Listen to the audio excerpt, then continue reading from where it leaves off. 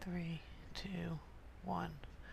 Okay, I'm going to show you in this video how to use Excel to assess the normality of a data set, basically to determine whether or not it follows approximately a normal distribution.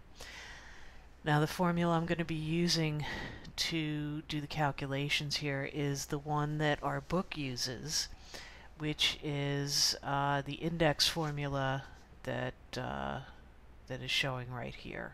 Okay. There are a number of different index formulas that can be used. They all have their benefits. The one that our book chooses to use is this one, the rank minus 3/8 divided by n minus 1/4. So that's the one we're going to be using to do our calculations. Okay, so what we need is Excel, of course, and a data set. So I just have a list of numbers here of no particular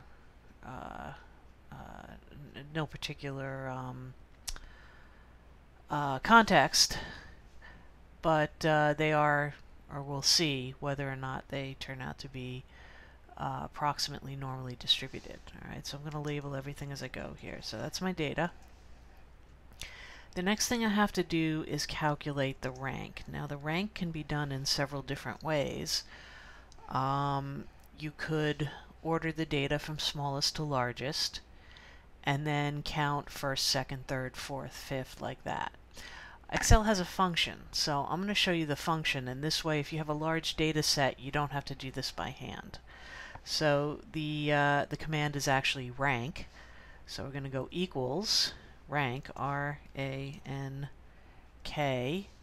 and I'm actually going to pull it out of the menu here so I get the parentheses. Now notice what we get here in the little pop-up is we need a number, our reference, and the order we want to rank in. Alright, so the number is the number in the data set that I want to rank, which in this case is the first one, 82, and then a comma.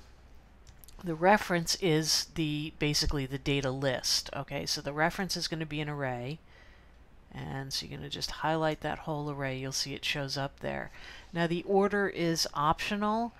If you leave it blank, it will order it from largest to smallest. If you want it ordered from smallest to largest, you put a 1 there. Alright, and that's what I want. Alright, so what that is telling me now is that 82 is the 18th element of that data set. Out of 20, there are 20 here. Alright, now I want to be able to drag this formula or copy this formula so I don't have to retype it every time. But in order to do that, I have to fix my array so that it doesn't move. I believe I've done this in other videos, but in case you haven't seen those other videos, you do that with a $sign in front of the row and column. So column A, whoop, try that again, $sign, okay. Yeah, that's a $sign, it's hard to see. In front of the column, and a $sign in front of the row. And then for the last element, same thing, $sign in front of the column, $sign in front of the row. And notice that didn't change the rank. But what that does is it basically says as I drag this down, or as I copy this down, the array stays fixed where it is. It won't drag the array down as well. Alright, so you can either copy and paste, or you can just drag this down to the bottom here, and notice what I get. I didn't have to order my data set, but the function knows that 1 is the smallest value, 94 is the highest value, and all the others are ranked accordingly in between. Alright, so the next thing we have to do is calculate the index. I-N-D-E-X. Okay, I can spell. Alright, so we calculate the index using the formula on the that I had up on the screen before. Alright, so that is again equals to get a formula in here. Now I'm going to type this formula by hand, so I need a parenthesis. I need to take my rank right there minus 3/8, so I'm going to say 3 divided by 8, and then I need to divide that by n, which I could, if I wanted to, use a count statement to count the number of data elements that I have, in which case I would have to point to that.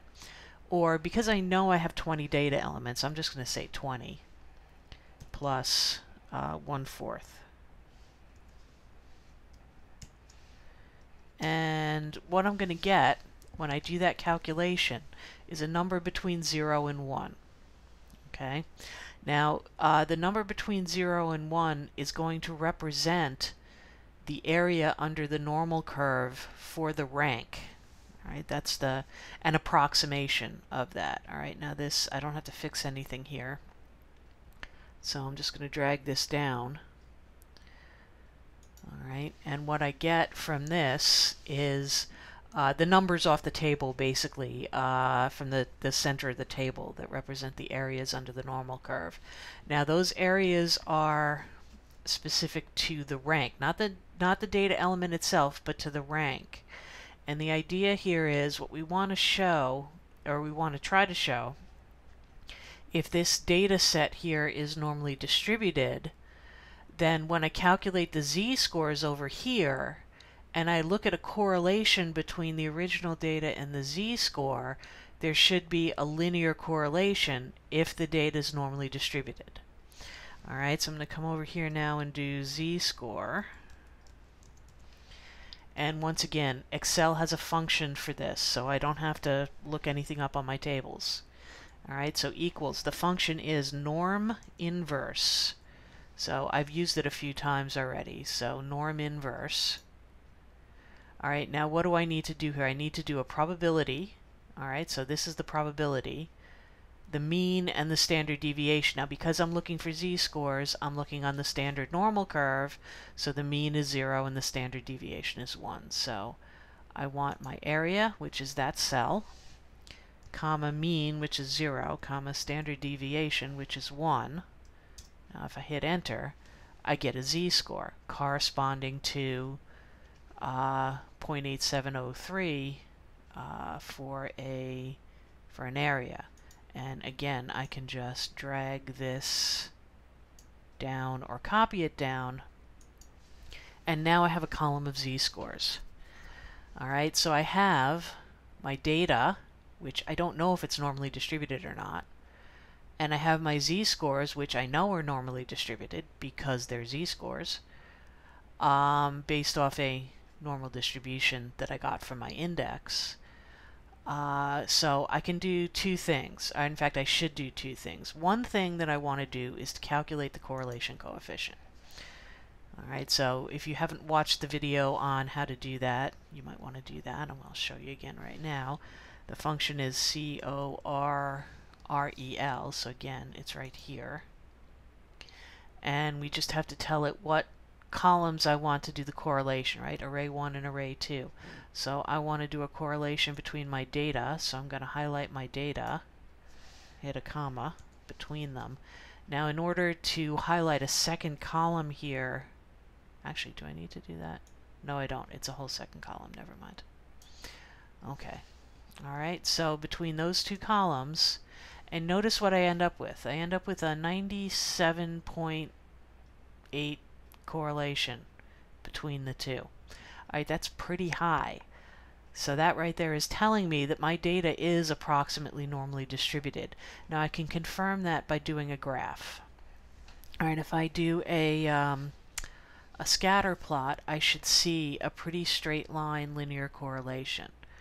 All right, so I want to do a scatter plot between my data, and now if I want to highlight this second column separately, I have to hold down, now again, depending on whether you're on a Mac or a PC.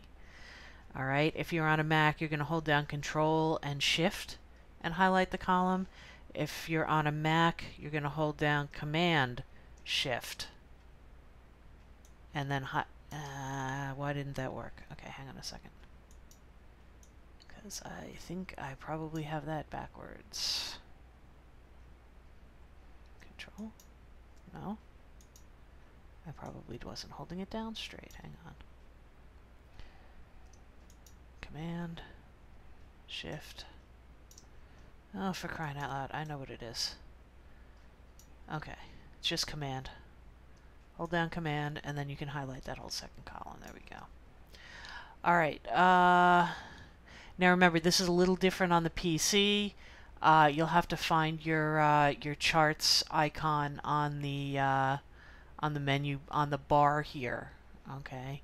If you're on a Mac, it's up here in Charts. Click on Scatter, Scatter Plot. All right, and notice the scatter plot is pretty well linear right there. All right, so combination of the high correlation, 97%, 98%, and the fact that the data looks linear is going to lead me to conclude that my data set is in fact approximately normally distributed. All right. Now, if you're going to opt to do the third project in the project list for the course, then you're going to have to do this as part of your analysis, because part of that is going to require that you show that your data is normally distributed or approximately normally distributed. Okay, that's it.